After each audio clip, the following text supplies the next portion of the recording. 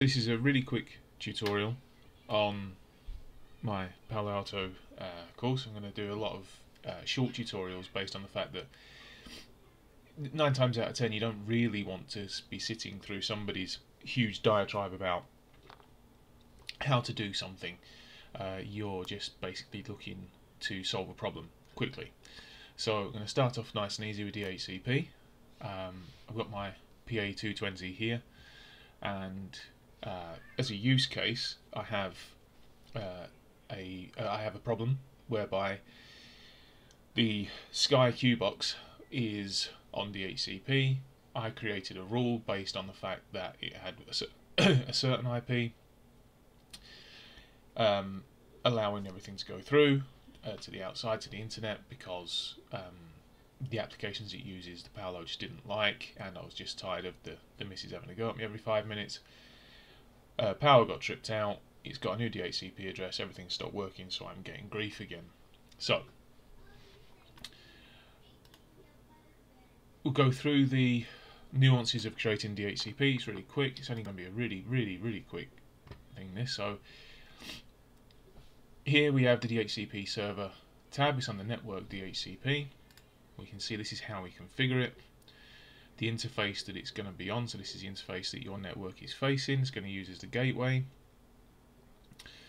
It's enabled, ping IP when allocating new IP. So one of the problems of having certain devices on static IPs without any forward planning is that occasionally you'll get a conflict. So if you ping the IP when allocating new IP, it's essentially checking to see whether it's already configured or not.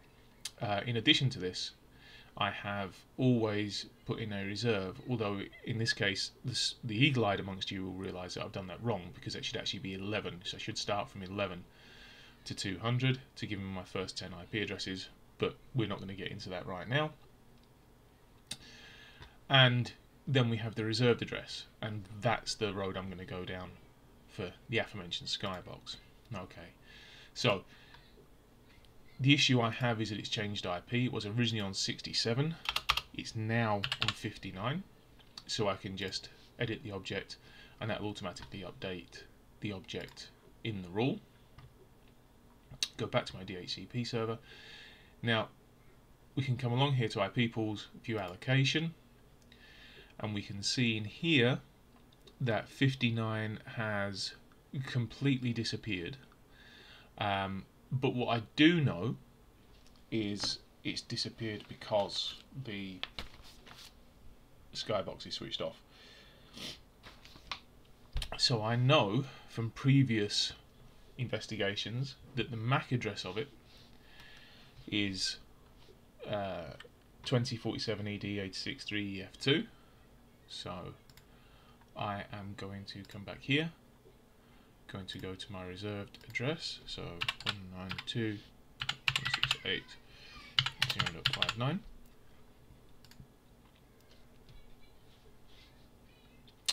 2047 ED 863E F2, and I'll put proper spacing in there.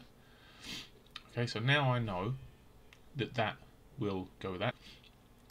Okay, click OK. All is well, and now we can see that 59 is reserved for that MAC address. In our policies,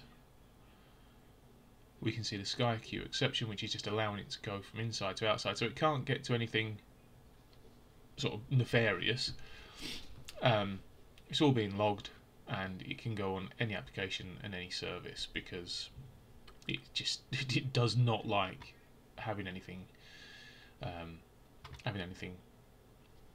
evaluated, let's say. And it's all fairly, I mean, it's all fairly benign anyway. So just to give you a quick view, here we have, this is what's going to change.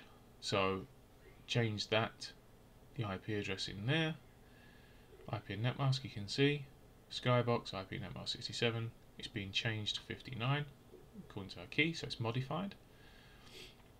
We've added in the IP pool there, probe IP reserved, and the MAC address there, which wasn't there previously, and nothing has been deleted.